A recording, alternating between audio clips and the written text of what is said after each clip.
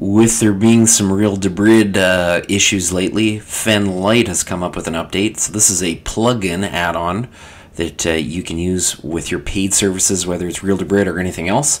Let's take a look at how to install FenLight. So firstly, let's go to this gear and click the gear. Next, go down to System, click on System.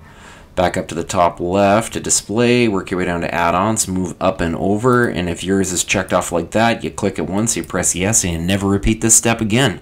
Let's go back one screen. Let's navigate over to the File Manager and select that option. Go down this list to the very bottom option that says Add Source, double click. Move over to None, single click, and let's enter that repo address.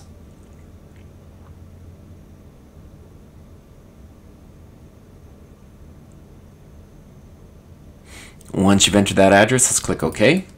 Comes up with the name Packages. Let's stick with that and press OK. Let's go back one screen. Let's move up here to Add-ons. So select Add-ons. Let's go down to Install from Zip File. Select there. Go down the list till you come to Packages. Double click. And here is our plugin. Let's double click on that. It's going to start to unzip it. And when we see the notification, the add-on has actually installed. We don't need to continue further and go to Install from Repository. In fact, once it's installed at this particular juncture, all we need to do is go back to the Start menu, and we can locate it there and open it up and get it going.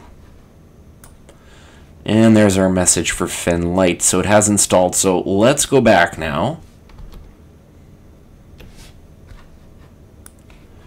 Okay, so I went back to the home page. Let's go down to add-ons here, and let's go to video add-ons. And if we go down this list, we should come across FenLight. Not Fen, but FenLight here.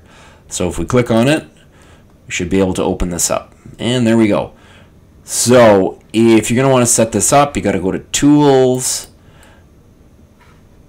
and then Settings. You can go in and set up your debrid or premium or whatever service you're going to subscribe with and use, and you can go ahead and use FenLight.